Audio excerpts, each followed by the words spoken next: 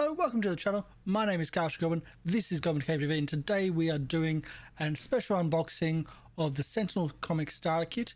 If you like the video, if this gives you joy, if this educates you, etc, etc, like, comment, subscribe, all the bits and pieces down below on YouTube.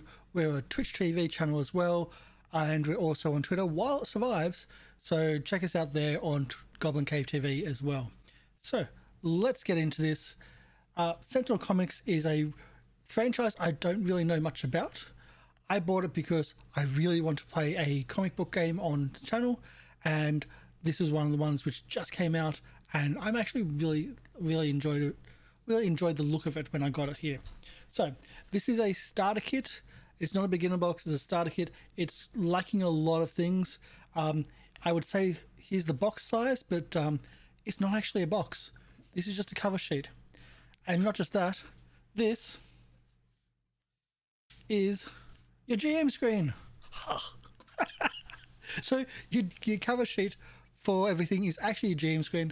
GM screens is one of the things that beginner boxes and starter sets lack. Yes, okay, this does not have a quick reference for the players, but it's got one for the GM, so this is awesome. So I'm really impressed just with that cover sheet as well. So I'll put that off to the side. We have the gameplay guide. This is your rules.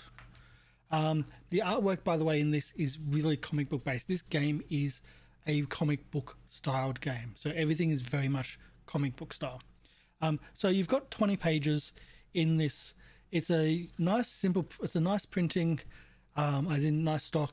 It's just a simple staple bound together, but the artwork is amazing. Really, this page here, this half page with the dice, is how to play the game. That's it. The dice are color coded here because these same dice are the ones you buy for the Sentinel comics, so they're always color coded like this. I do have a copy of them dice myself, but they don't come with the starter set. Other than that, there's more expanded rules, etc, and it's 20 odd pages, and nice and pretty and highly decorated. We've got 6 character sheets, and these character sheets are not character sheets but rather character folios. So the one thing they're missing is a blurb of saying play this character if you want to play this style, but it does give an indication of what the character is about. Huge power suit that changes modes and wields a riot cannon. So you've got these little blurbs here on the front cover. You got a good image of them. These explains the character sheet, kind of how the turns work as well, and even what powers you have and how those powers are explained and how they work. So it really goes into the details of, if you're new to this game, this is how it works, which is really important for a starter set or beginner box. It does have that in mind. And it's got extra information for characters which have new, like, different modes or other abilities like Bunker does. And again, you've got 6 of these, good complement, a good variety, and each one of them as well has all the same bits and pieces and the same levels of explanation. I think they're really impressive. They're high quality in art style.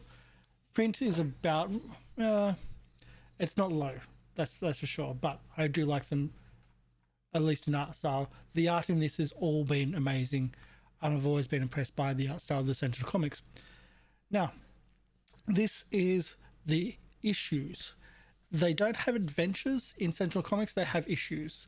So these are supposed to be probably one session scenarios. In theory, you probably do them larger, but the idea is to complete them, and you then build them together to have a print run or a series run type thing. So you've got 6 of them. I'm not going to go through them all, but they're all detailed and got good details of them. They're all pretty small. Again, they're supposed to be single play, like single session play, and they're all pretty diverse.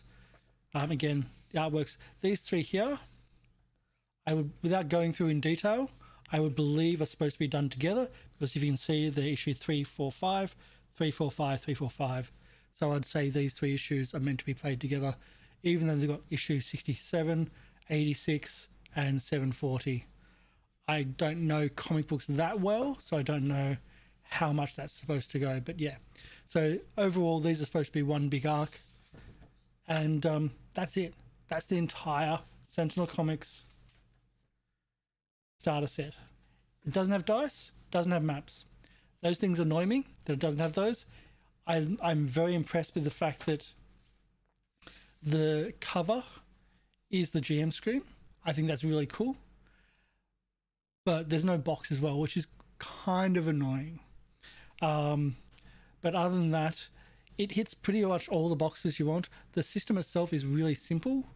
And if you want a system which the system's great, the IP or setting might not be the best, this is a really good system for comic books.